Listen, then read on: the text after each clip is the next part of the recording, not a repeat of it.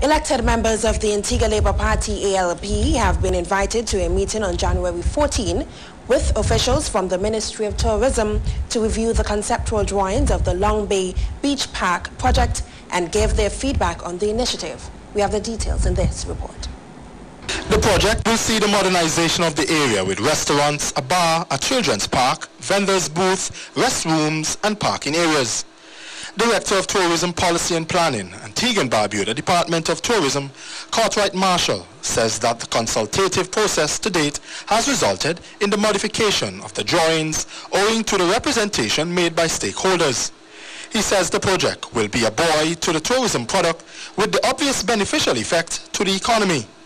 According to Marshall, with the improved amenities, aesthetics and creation of a beach park for enjoyment, residents also stands to benefit.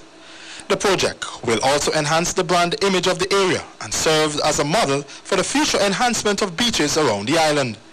Government will bear the cost of the construction of the beach park. Terry Andrew, ABS News.